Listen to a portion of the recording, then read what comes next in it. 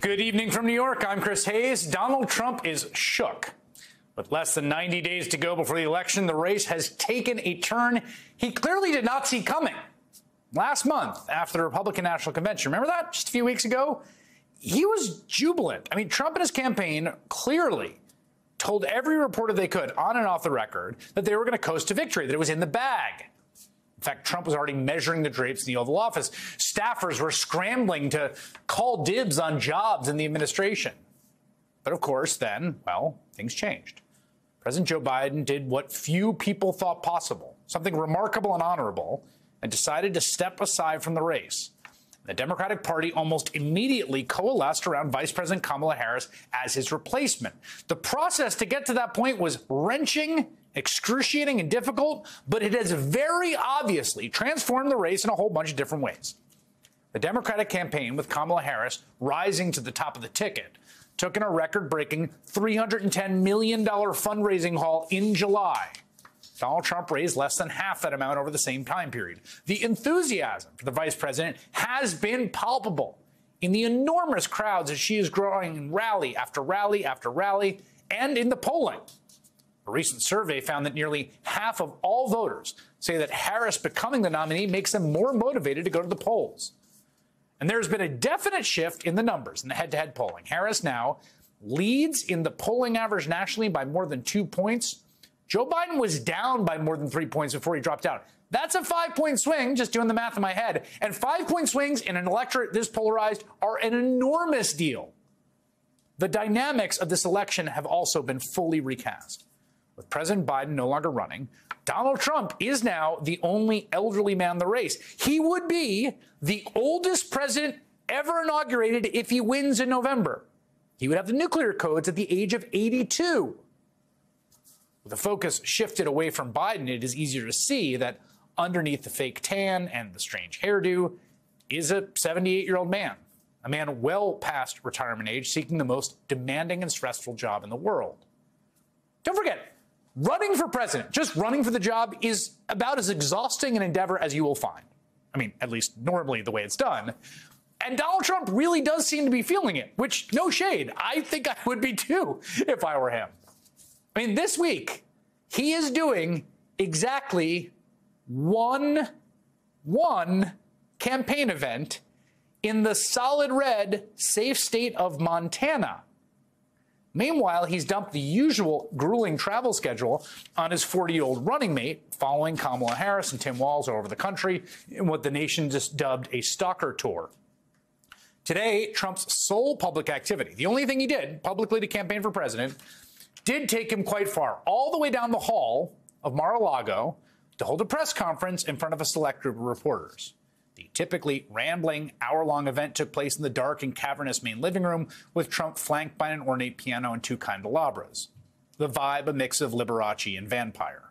Looking really worn down and spent and exhausted, and like a man who is just not having any fun, the former president floundered from one absurdity to the next. We have a lot of bad things coming up. We're very close to a world war. In my opinion, we're very close to a world war. We were given Joe Biden, and now we're given somebody else. Heavy into the transgender world, heavy into lots of different worlds. You have people dying financially because they can't buy bacon. Everybody's going to be forced to buy an electric car, which they're not going to do because they don't want that. We have commercials that are at a level I don't think that anybody's ever done before. Nobody's spoken to crowds bigger than me. If you look at Martin Luther King, when he did his speech, his great speech, and you look at ours, same real estate, same everything, same number of people, if not, we had more. President Xi of China and I were very good friends. We met right here, right in that, except we had a beautiful sofa there. It's a hard room because it's very big, if you know. So this is worth $18 million. I know Willie Brown very well. In fact, I went down in a helicopter with him. We thought maybe this is the end. Trump was right about everything. I've been right about a lot. Not right about going down in a helicopter with ex-San Francisco Mayor Willie Brown, something that, had it happened, we would know about. Willie Brown, of course, saying today that, of course, never happened.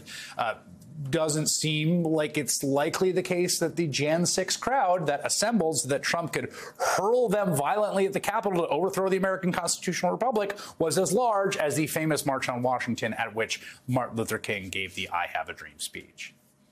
Trump also seems to have resigned himself to the fact that he will have to face off against Harris in front of the cameras, telling reporters he wants to appear now at 3 debates, including the one he'd already negotiated with Biden, although he got the order wrong and the network one. He wants to do a Fox one.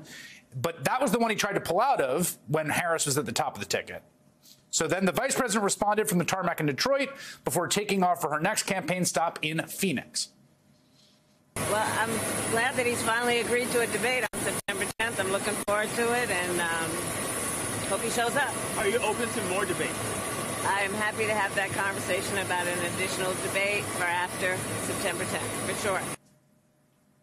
Despite his claims today that he's looking forward to debating Kamala Harris, Trump still appears to be more than a little bit obsessed with his former opponent.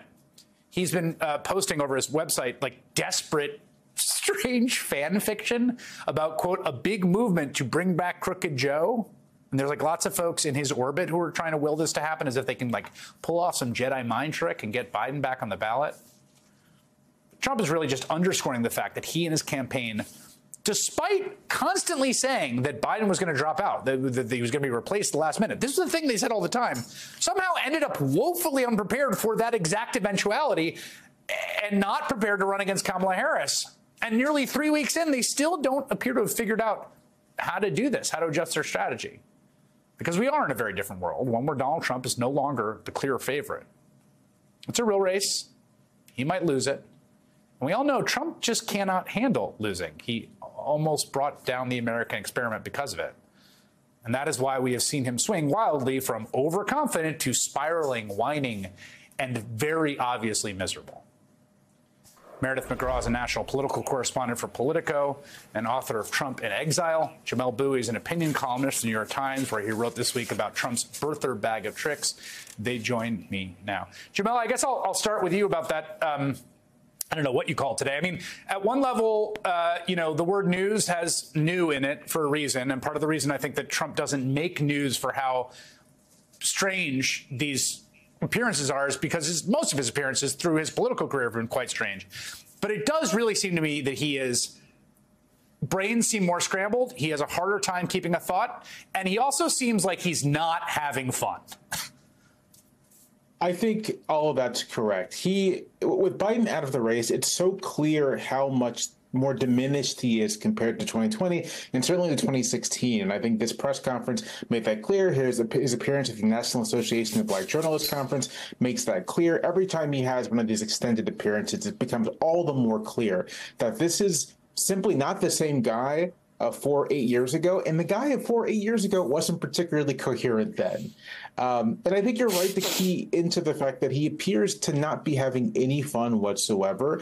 And I think it's an important part of his appeal in 2016 and 2020 was a sense that like Trump was having fun. This was sort of like an enjoyable, fun, celebratory thing. And the extent to which this is really dour campaign from Trump so far between him. Even Vance's appearances are these very kind of terse events. I think that's meaning. Meredith, you have a book out about Trump in Exile, which is partly about his time down in Mar-a-Lago. And it was there was something kind of darkly comedic to me about the fact that, people are noting the fact that J.D. Vance is flying all over the country. Harris and Walz are doing all these events. Trump has one event, so he's like, fine, I'll do an event. Come down to Mar-a-Lago. That's where I'll do the event, which, again, like I said, no shade. If I were 78, that's how I would want to script it too. But how do you understand the strange lack of events, which isn't just this week, but actually, if you count up the numbers, like he just has not been on the road? Well, he was asked about that today at the press conference, and he scoffed at it, pushed back at the question. But the press conference we saw today, this was classic Trump in so many ways. Look, he was trying to contrast himself with Vice President Kamala Harris, who's received some criticism about not doing any interviews or press conferences herself. But really, this is about him trying to take the spotlight off of the momentum that the Harris-Walz campaign has had since Walz was announced and since Harris Harris took the top of the ticket, inviting reporters down there to pepper him with questions, showing off Mar-a-Lago, but really going all over the map in terms of his answers to questions in a way to try to defend himself and to try to turn the media's attention away from the real momentum that we have seen just in this past week. This is, let me stay with you on this, because I do think Maggie Haberman made this observation too. She was down there today, of just like, he doesn't like when the attention's not on him. And there was all these people who were saying when during those brutal 3 weeks of the Democratic Party after the Biden debate leading to his withdrawal from the race, people were saying, well, Trump is being so savvy. He's laying low. But he wasn't actually laying low. Like, if you went to Truth Social, he absolutely was not laying low. It's just that the attention wasn't on him. He seems to think more attention on him, the better. Do you think that's the fundamental thesis that he has about the campaign? Well, for Donald Trump, it's always so important to have attention, good or bad. And, you know, if you think just 3 weeks ago where the Republican Party was, Donald Trump just, you know, got the nomination in Milwaukee. There were balloons flying, smiles. The Republican Party was simply confident and gleeful at the idea of going up against President Biden in November. And so much has changed in a short matter of time. And the Trump campaign has tried to argue that the fundamentals of the race haven't changed here. But you saw in the press conference today when Trump was asked about poll numbers, he acknowledged that Vice President Kamala Harris is getting a lot of attention and support from Black women. And it was sort of a tacit acknowledgement of the state of the polling and the new state of the race now that Harris and Walz are on the ticket.